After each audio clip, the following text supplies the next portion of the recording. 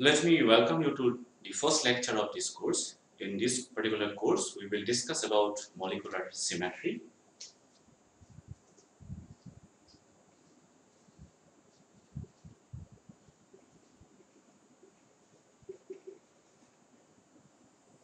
Now, when we talk about molecular symmetry, I'm confident that you all are familiar with molecular symmetry. That is, you are familiar with the symmetry elements, and also you are able to find out symmetry operation or identify symmetry operations in simple molecules like water or ammonia.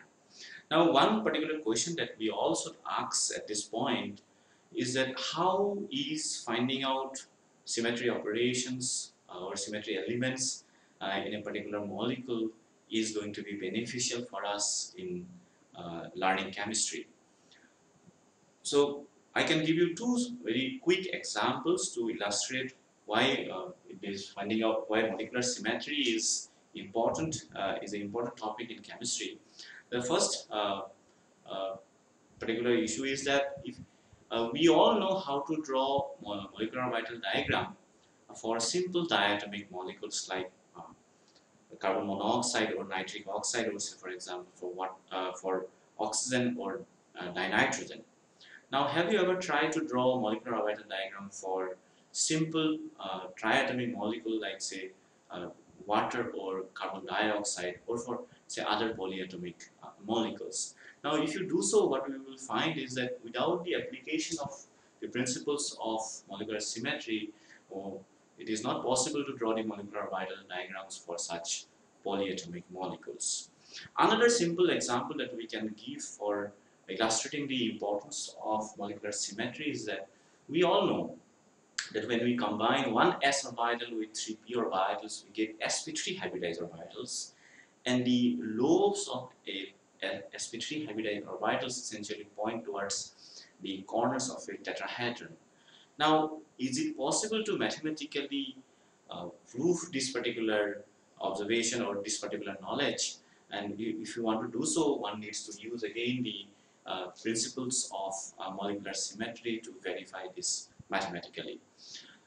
Now, in order to use the molecular symmetry for solving or understanding different issues of chemistry, we need to use a simple mathematical theory that is known as group theory. So once we apply the principles of group theory to molecular symmetry, then we will be able to use this particular combination of knowledge to solve different problems of chemistry, and this is what we want to do in this particular course, or that we would like to use the principles of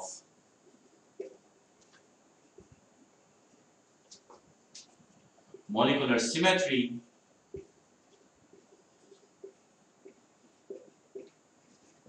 and group theory in solving different issues of chemistry, or to enhance our understanding of different problems in chemistry. So let us begin with this, and to begin with,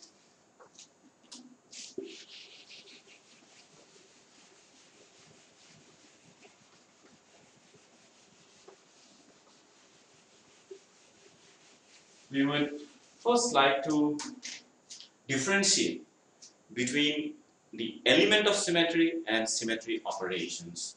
So symmetry elements and symmetry operations. So are they same thing, the symmetry elements and the symmetry operations? This is a question. So it is, they are not, and they are distinctly different. They denote distinctly different things.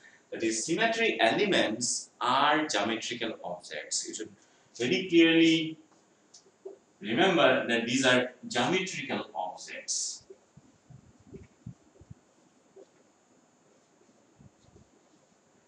Now, Not all kinds of geometrical objects. A plane can be a symmetry element. So then we call it a plane of symmetry. A point can also be a symmetry element, which we call as the center of symmetry, as well as an axis can also be a symmetry element, which we call axis of symmetry. There are two types of axis of symmetry. We will talk about that later. Now, before we go for that, let us also discuss what are symmetry operations and how they are different from symmetry elements. Now, symmetry operations are not geometrical objects, but they are movement of a body. So, these are movement of a, let's not write body, let's call it a molecule, because for us, as chemists, it's always a movement of a molecule.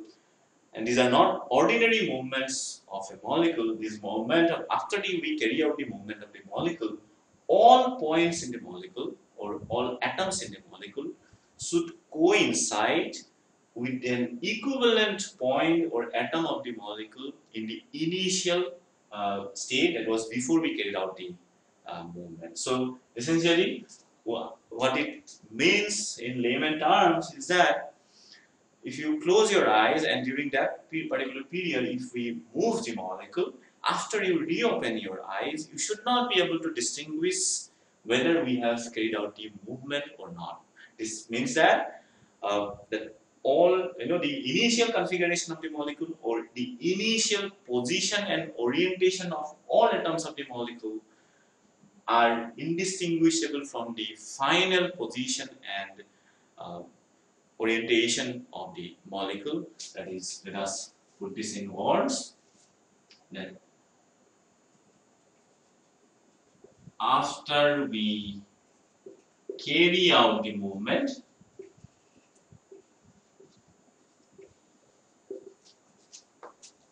the initial position and orientation of all atoms in the molecule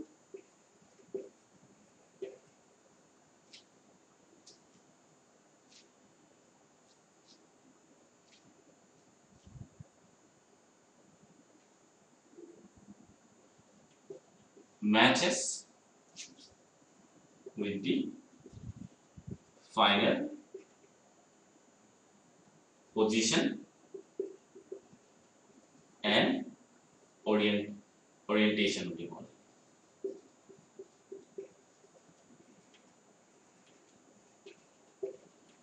Atoms. So this is what are symmetry operations. Now, when we carry out a symmetry operation or when we carry out the movement of a molecule, we carry out the movement with respect to certain geometrical objects. So that is when we carry out a reflection. So we carry out reflection. Reflection is an operation, symmetry operation, and we carry out a reflection operation with respect to a plane. So when we have a plane of symmetry, say this is a plane. If this is a plane,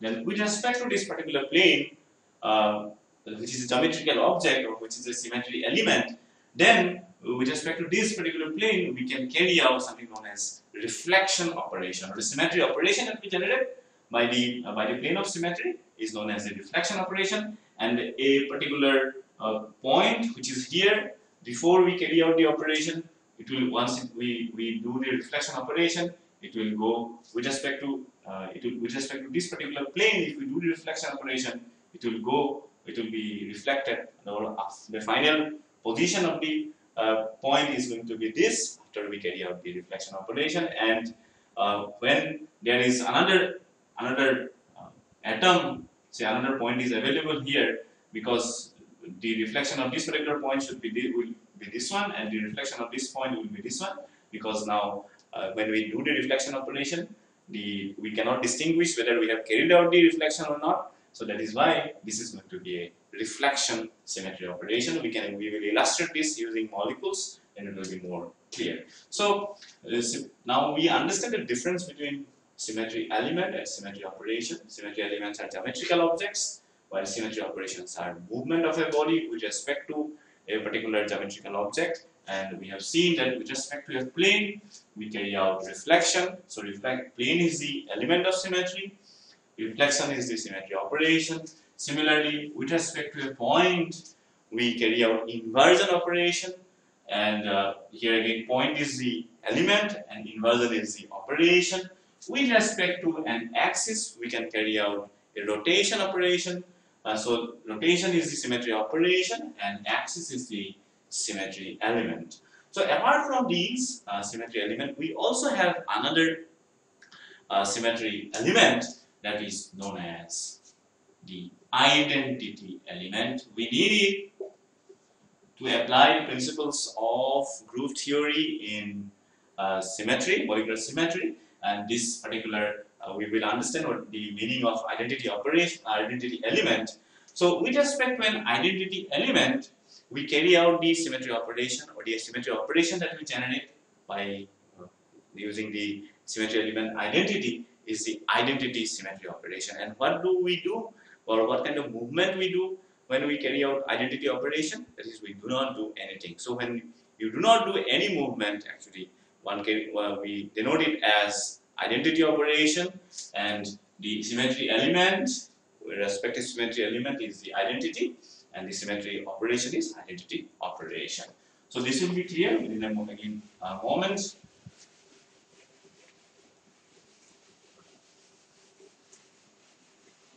So let us now discuss about the symmetry elements and the kind of operations they generate in more detail. And let us begin this with the symmetry element, that is the plane of symmetry.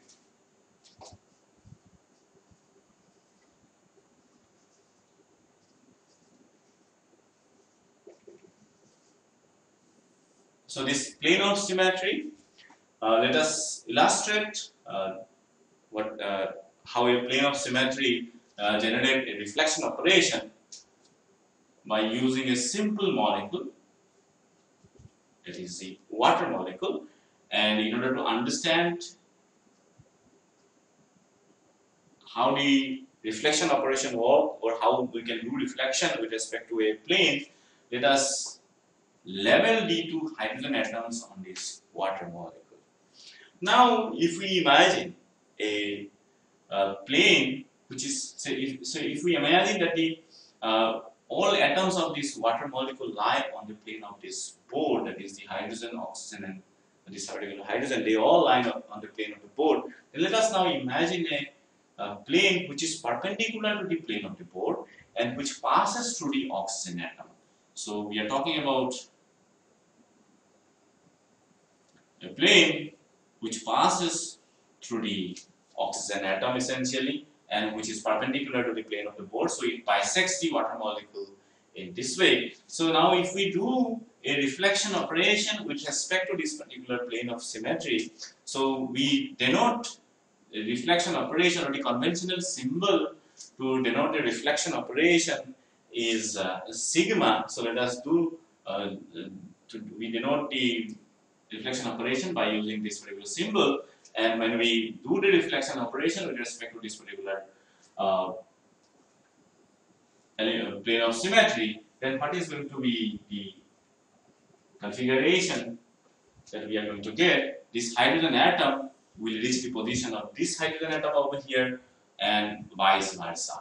So H1 will be reflected towards this side, so it will come occupy the position of H2, and then H2 will occupy the initial position of H1. So this is going to be the final position and orientation of this water molecule after we carry out the reflection operation. Now if you see that without the levels 1 and 2 on this hydrogen atom, the position and orientation of the atoms in the final configuration after we do the reflection operation is indistinguishable from the position and orientation that we have in case of the initial configuration. So what we have done is a symmetry operation, or what we have done here is a reflection symmetry operation. So let us now go one more step ahead and do the reflection operation once again with respect to the same plane of symmetry.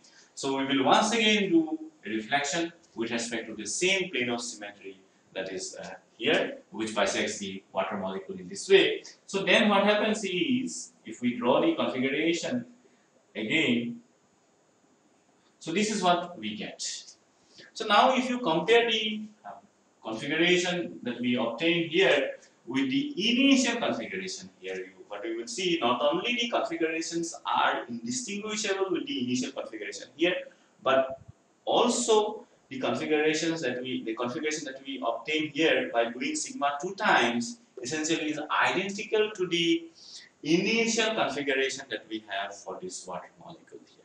So what it means, as if we have not done anything to the water molecule, and this is this, we can get this here. This we know as the identity operation. So this is what is identity operation, as we have already illustrated, or we have already discussed, that doing nothing, no movement, is known as identity operation. And since these two configurations are completely identical to each other, so that is why we say that when we reach this particular configuration, we have done an identity operation here. So again, now let us say the plane of symmetry, a particular plane of symmetry, generate two symmetry operation. One is when we do sigma, we reach this particular configuration, and when we do sigma 2 times, what happens is that we reach a configuration which is identical to the initial configuration. So when we do sigma 2 times, we actually do a identity operation. So let us now do sigma one more time here. The same sigma with respect to the same plane of symmetry. So then what happens is, this is the configuration we get. Again, this configuration matches with this configuration that we get after doing sigma 1 time. So when we do sigma 3 times, so essentially it is equivalent to doing sigma 1 time only. So now if you do, once again, if you continue this exercise, what you will find, when we do sigma 4 times, we again reach the identical configuration of the initial identical configuration actually. So that means when we do sigma 4 times, we get E, and if you continue this, you will get this. So we can write a generic form that when sigma to the power n is equal to sigma when n is odd, and sigma to the power n is equal to identity when n is even. So the symmetry element, plane of symmetry, generate only one distinct symmetry operation, that is sigma alone, because for all other cases, for sigma 2, sigma 4, we will get with this equivalent to identity operation, and only one distinct symmetry operation is generated by a plane of symmetry, that is the reflection operation.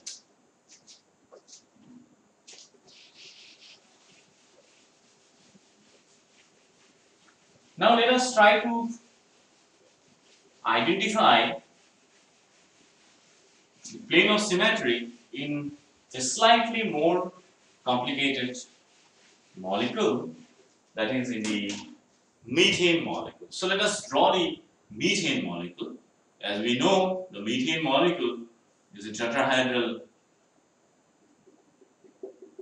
has a tetrahedral shape. So this is the methane molecule, and let us try to find out the planes of symmetry present in this methane molecule. So, or how many planes of symmetry are present in this molecule. So, if we draw the methane molecule in this way, it may be slightly difficult to identify all the planes of symmetry in this molecule. So, let us try to draw the tetrahedron or this tetrahedral molecule in a few more different ways. So, one more way that we can draw a tetrahedron is this.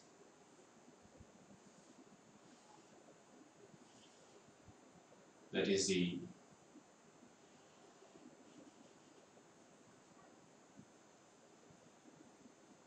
polyhedral shape. In this way we can draw, as well as we can also draw the tetrahedron in this particular way.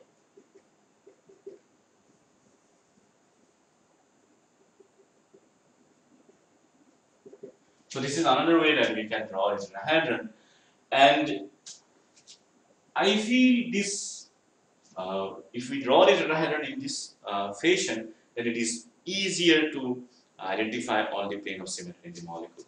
So before we go for identifying the plane of symmetry, let us also label the hydrogen atoms as 1, 2, 3, 4, because this will again make our life easy, because we will be able to denote different plane of symmetry by the levels of the hydrogen atoms. So now it should be easy to find out the at least two plane of symmetry in this tetrahedral molecule, because we have drawn the molecule in this way, where these two hydrogen atoms here lie on the plane of the board, while this hydrogen atom H3 lies on above the plane of the board, while H2 goes below the plane of the board, and are perpendicular. This plane containing H3, C, H2, or plane passing through these three atoms H3, C, H2 is perpendicular to the plane of the board, or the plane containing H1, C, H4. So now we see two plane of symmetry, that is sigma. Let us do this, sigma H1 C H4. So if we take the plane which passes through the three atoms H1 C H4, that is the plane of this particular board. So if we do sigma with respect to this, then the configuration that we are going to get, because these atoms H1, H4 and the carbon atom lie on the plane itself, so they will not move. But these two atoms, which are perpendicular, which lie on a plane perpendicular to the plane, this particular plane of symmetry, so they are going to get swept. So H2 will come over here, and H3 will reach the position of H2. So this is the final configuration we can draw in this way. So this is H2, and this is H3. So what we see is that the final configuration after we do this reflection operation is indistinguishable from the initial configuration, except for the labels on these two hydrogen atoms. So what we have done is symmetry operation, and we have identified at least one plane of symmetry in this particular tetrahedral molecule. So now we can take again the plane containing H2C H3 and do reflection with respect to that particular plane of symmetry. This particular plane is perpendicular to the plane of the board. So these two hydrogen atoms are going to get swept now, and these two hydrogen atoms, because they contain the plane of the symmetry, that is why they will not be moved. And the final configuration that we are going to get after doing reflection operation with respect to this particular plane of symmetry, that is sigma H2C H3, so will give us H3, H2 are not going to move, while H4 and H1 will be swept here in this way. So again we have done a symmetry operation, and the plane of symmetry with respect to which we have done this is the plane containing these three atoms here in this tetrahedron. So now if we look very carefully, what we will realize is that if we take any two set of hydrogen atoms in the tetrahedral molecule and consider a plane passing through the any two hydrogen atoms of the tetrahedral molecule here and the carbon atom, then that is going to constitute a plane of symmetry. So if we take sigma H1 C H2, now these two hydrogens will get swept, and again we will have a plane of symmetry here. And similarly, sigma H1 C H3 is also a plane of symmetry, and then we have sigma H2 C H4, and finally sigma H3 C H4. This is another plane of symmetry. So now we have considered all different sets of hydrogen atoms or planes constituted by different set of hydrogen atoms and the carbon atom. So what we have seen is that there are total 6 distinct plane of symmetry in the tetrahedral in molecules like a methane molecule here, and all of these planes of symmetry are different from each other or distinct from each other, and they are going to generate 6 different reflection operations essentially. So we have now identified all plane of symmetry in the tetrahedral molecule. What we should do is we should take more complicated molecules now, like say for example octahedral molecule, and try to identify different plane of symmetry in such molecules.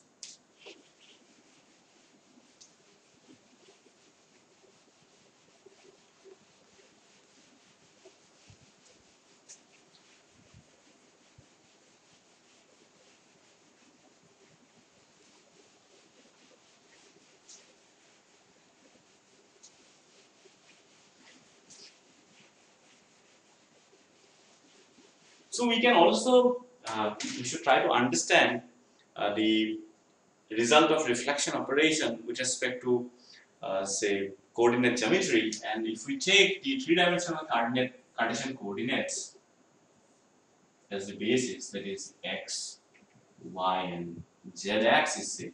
Now let us take a point over here which coordinate x, y, and z. Say. Now let us consider a plane of symmetry that is constituted by the xz plane of symmetry. Say.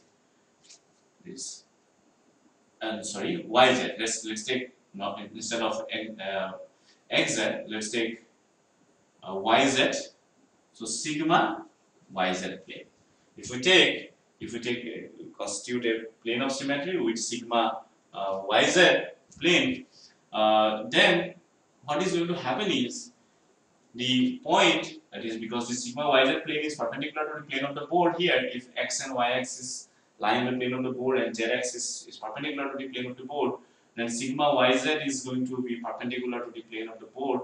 And after we do reflection with respect to this particular plane, this point is going to reach somewhere over here.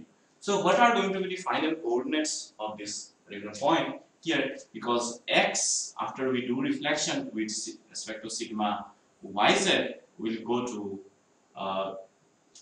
actually this is because this is minus x. So let's take the coordinate initial coordinates on this side of the where the coordinates are positive, because x is positive here, y is positive even here also as well as here, and y also, z is also positive here. So this is minus z and this is minus y. So when we do sigma yz, so this point, let us reflect this particular point, will reach over here, and the final coordinate here, x, is going to become minus x because this is minus x axis. Then y, we see a coordinate is not going to change and it is going to remain as y, as well as the z coordinate also does not change and it goes to plus z itself. It remains plus z itself. So similarly, if we do now reflection with respect to sigma xz, say let's do sigma xz, again another plane of symmetry plane which is perpendicular to the plane of the board, but now the orientation of the plane is in this particular way because we are considering x and z, plane considered by x and z axis here. So this point is going to reach somewhere over here. Now the x coordinate remains x, what we see, y coordinate but instead goes to minus y, while z coordinate goes to plus the z itself. So what we can do, or what we should try to find out, what are the final coordinates going to for this particular point if we do reflection with respect to the plane xy. So if you do reflection with respect to the plane xy and you try to find out what are going to be the coordinates of this particular point.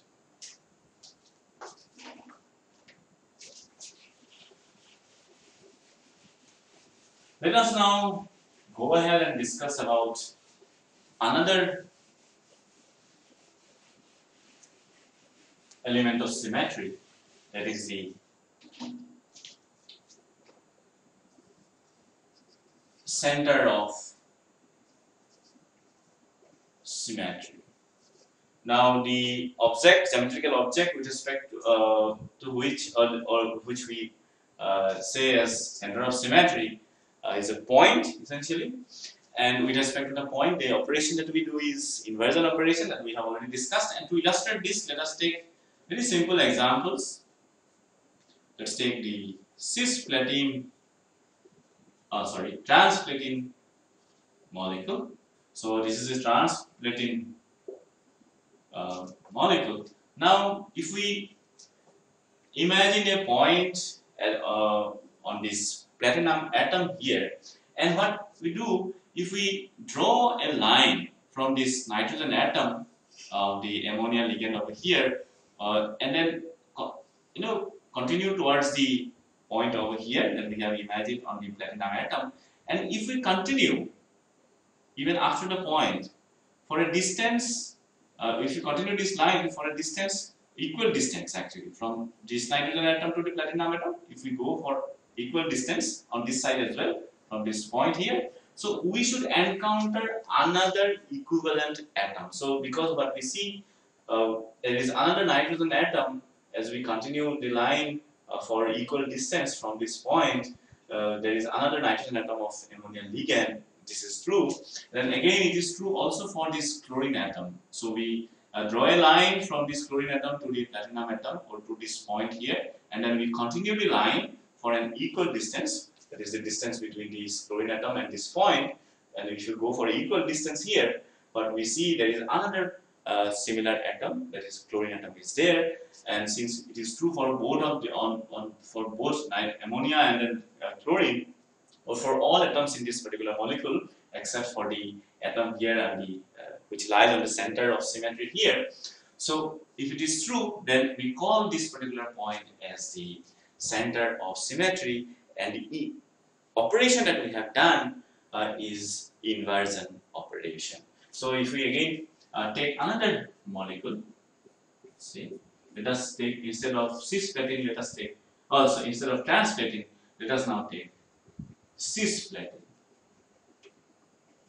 And let us try to find out whether there is a center of symmetry in this molecule or not. Now, if we draw a line from this chlorine atom to this platinum atom over here, and then continue the line for equal distance, we do not encounter a chlorine atom here. Instead, there is a ammonia ligand is here. And similarly, on this side also, if we do, we encounter, instead of a chlorine, we encounter an ammonia, and that is why the point that we have considered here on the platinum atom is not a center of symmetry, and this particular molecule does not have a center of symmetry. And only in case of this transplatin we have center of symmetry, while in case of cisplatin we do not have center of symmetry. And you should see, or you should see in different molecules where there are center of symmetry. Now, in terms of coordinate geometry, again, if we see, if we draw the coordinates, x, y, z coordinates here again, and if we consider a point x, y, z, and now the origin of this coordinate system, if we consider it to be the center of symmetry, and let us draw a line from the point to the center of symmetry here, and let us continue going for an equal distance, that is the distance between this point and the center of symmetry. We should continue for that particular distance on the opposite side, and the point that we are going to get, its coordinate is going to be what? So as we, because minus x, this is minus y and minus z. So we see that all the coordinates become negative here, unlike in case of reflection operation, where only the axis which does not contain the plane of symmetry, that only became negative, or coordinate on that particular axis only became negative. While in case of inversion operation, we see all coordinates on x, y, z became essentially negative when you did inversion symmetry operation. Now again let us see, let us take the same cis platinum or trans platinum itself and then see how many symmetry operations are generated by the center of symmetry. So let us, the center of symmetry, as we have said already that the symmetry operation it generates is known as inversion operation, and the symbol or the conventional symbol that we use to denote an inversion operation is I. So let us do an inversion operation with respect to this particular point lying on the platinum atom. So let us also maybe denote as N1 and Cl1, N2 and Cl2. So to distinguish between the ammonia ligands and the chlorine ligands, chloroligands here. So after we do inversion operation, this Cl will move to the position of this Cl here, and this ammonia will move to the position of this particular ammonia here, and vice versa here. So the final configuration after we do inversion operation is Cl1, Cl2, N2H3 here, and so, or we can say NH3 2 instead of N2H3 because that will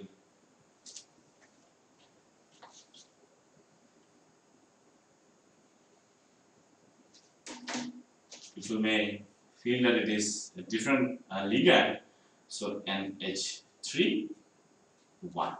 So what we see here, after we do inversion operation, the ligands on opposite sides, essentially on transpositions, got swept, and then let us do inversion operation with respect to the same center of symmetry once again, and then what we realize is like the plane of symmetry here as well, we reach identical configuration after we do the inversion operation with respect to the same center of symmetry 2 times. So here as well, when we do inversion 1 times, we do inversion, we get inversion operation. But when we do inversion operation 2 times, it is equivalent to the identity operation. And when we do inversion 3 times, it is obvious that it is like inversion operation only, and so on and so forth. So we can again write In is equal to I for N or, and In is equal to E for N even. So now we see that again for the inversion as or for the center of symmetry generate only again one symmetry operation or one distinct symmetry operation, that is the inversion operation, because if we carry out the operation more than 1 time, we get, when we do it for 2 times we get identity operation, and when we do it for 3 times again we see that we get the same inversion operation itself, or as if we have done the inversion only once. So because I3 is just again I only, and that is why center of symmetry generates only one symmetry operation.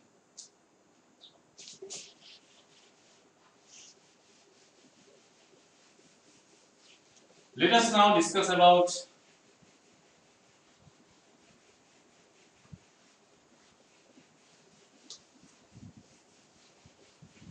another element of symmetry, it is the axis of symmetry.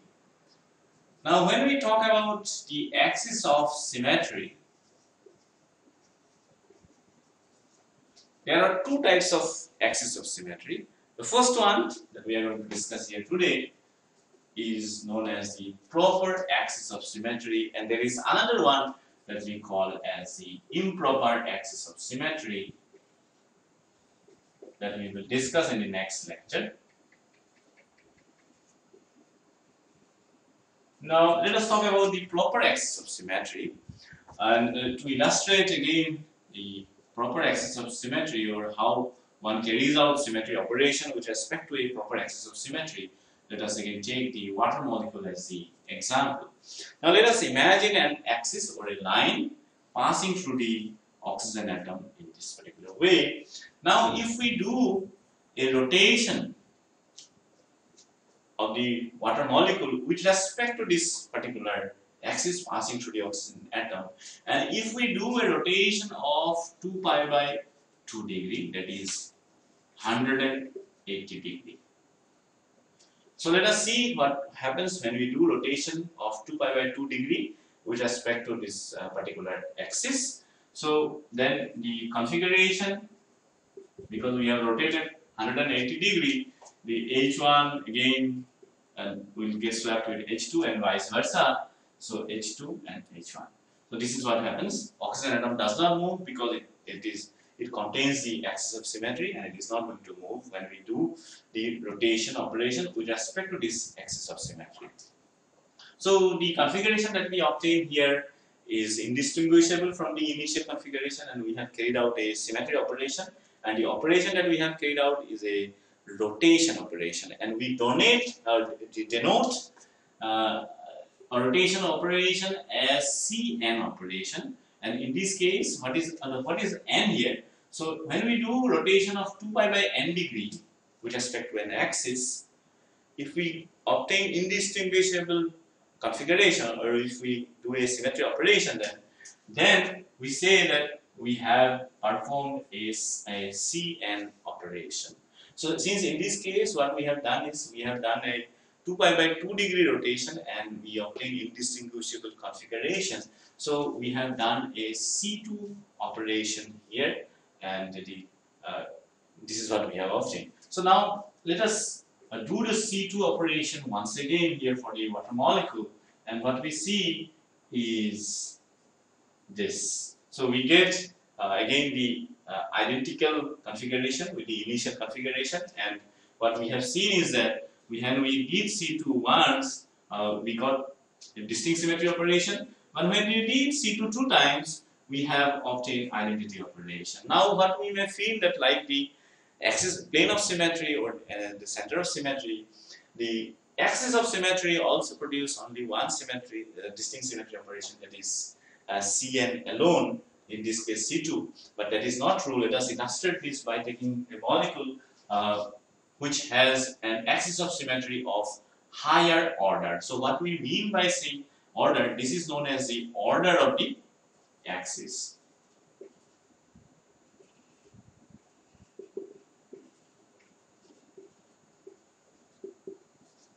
So because in this case, in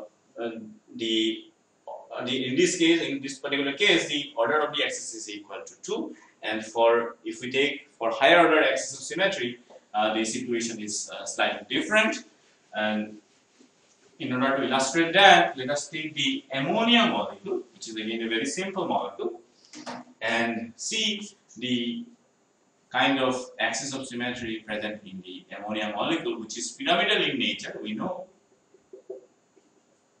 this is the ammonia molecule, and we can assume or imagine an axis of symmetry which passes through the nitrogen atom here, and then if we do 2 pi by 3 degree rotation with respect to this ammonia molecule, what is going to happen is that H1, H2, H3 if we take, then we get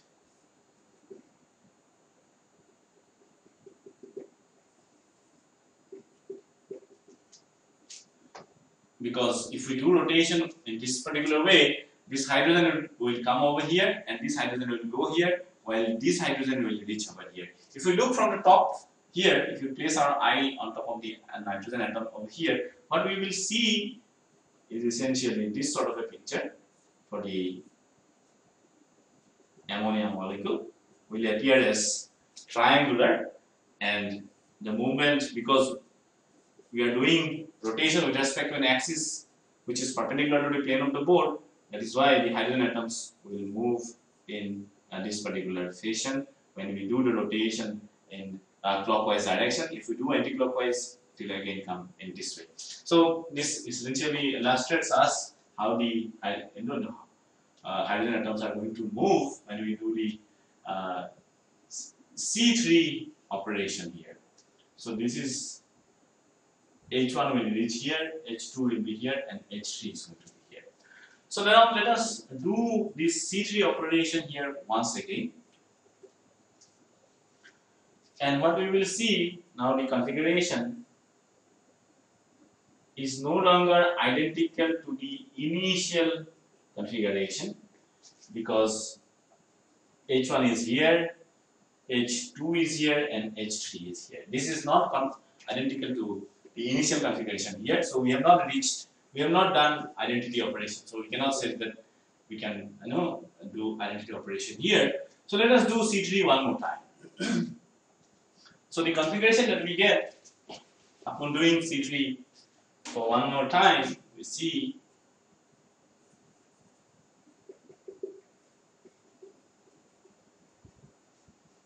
is H1, H2, and H3.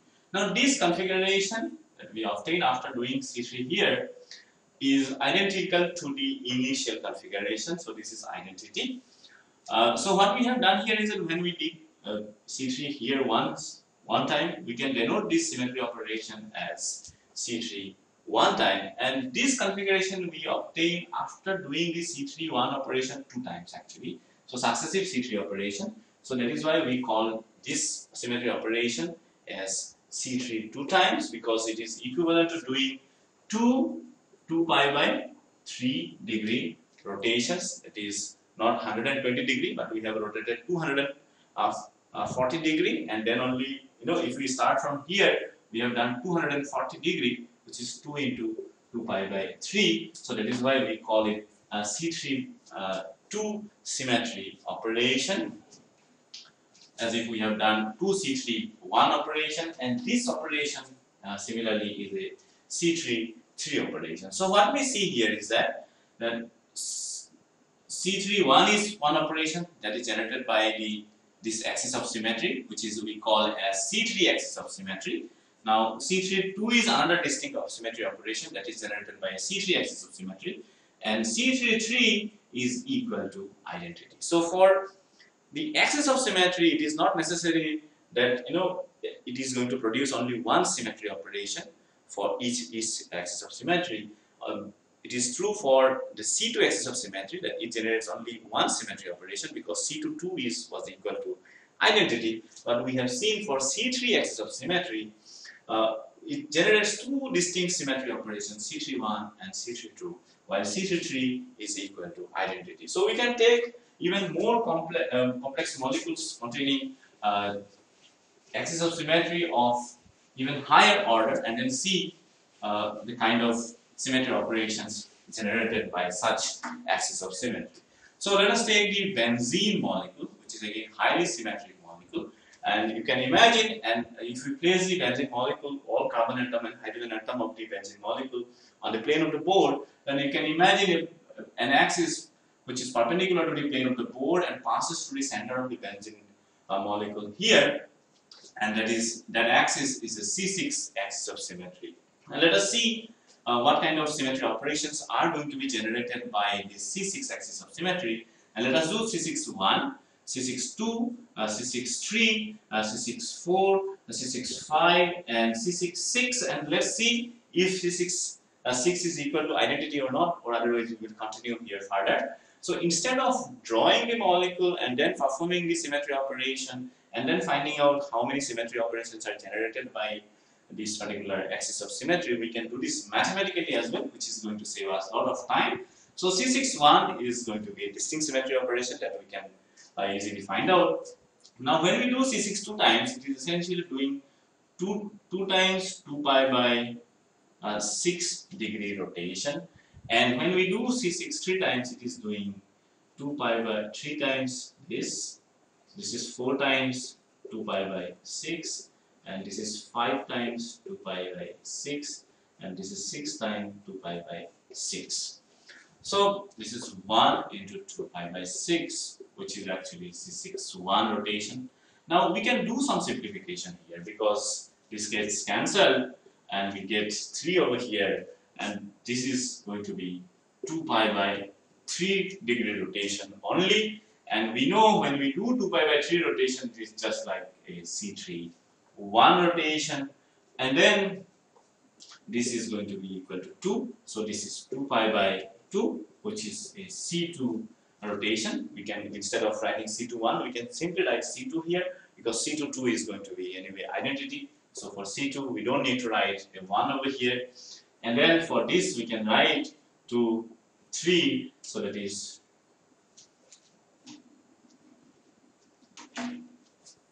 2 into 2 pi by 3, so that is C3 2 essentially. And this will not get simplified any further, so C6, it will remain as C6 5, and this VC is equal to 2 pi, that is 360-degree rotation, which is equivalent to doing identity operation. So now what we see, that the C6 axis of symmetry produces only two distinct symmetry operations, that is C61 and C65. So we can do this exercise for even higher, or axis of even higher order, and then see what kind of symmetry axis or symmetry operations are generated by such axis of symmetry. But what else is interesting here is that when we did simplification for different symmetry operations generated by the C6 axis of symmetry, what we saw is that we got symmetry operations which are generated by a C3 axis of symmetry as well, because we have already seen that C3 axis of symmetry generates two symmetry operations, that is C31 and C32. Similarly, we also saw that it also generates symmetry operations generated by a C2 axis of symmetry. So what does it tell us? That whenever there is a C6 axis of symmetry present in a molecule, we will always have a C3 axis of symmetry as well as C2 axis of symmetry along with this C6 axis of symmetry, and all of these three axes of symmetry are going to be collinear. That means they contain each other essentially. They pass through the same position here, and that is why we call them as collinear. So these three axes are going to be collinear, and this result we could obtain when we did simplification of symmetry operations generated by the C6 axis of symmetry.